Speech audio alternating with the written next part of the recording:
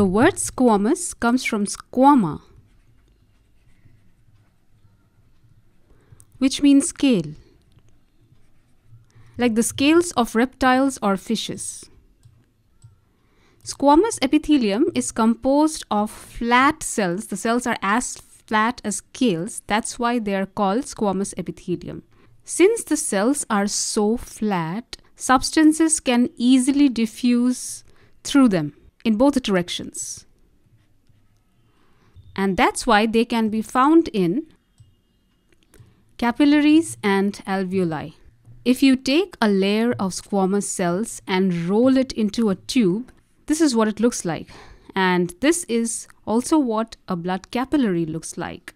The walls are composed of just a single layer of flat squamous cells. So this is very important for the function of capillaries, because what do capillaries do? They supply materials to tissues. So capillaries go to every part of your body and they're responsible for supplying oxygen and taking out carbon dioxide to the tissues. And they also supply nutrients.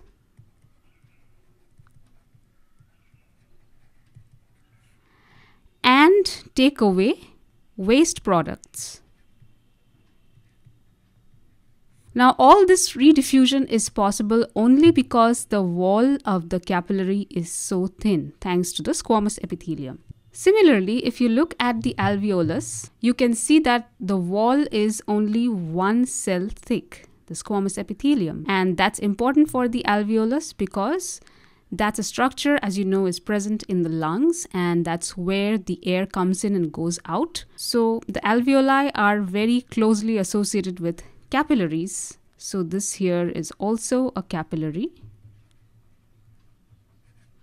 And here it's mostly the exchange of gases. So oxygen again.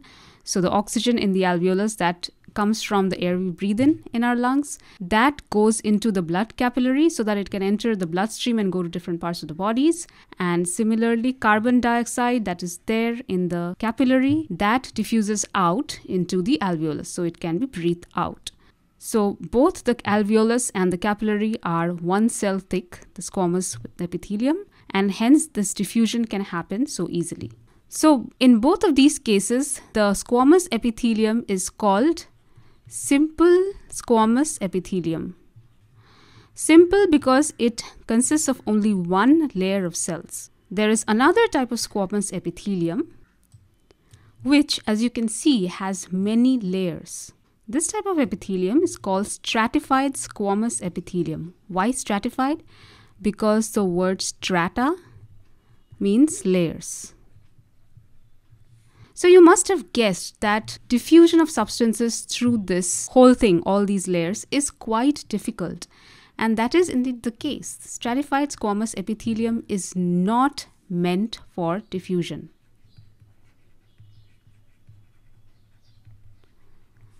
Then what is it meant for? It is meant for protection.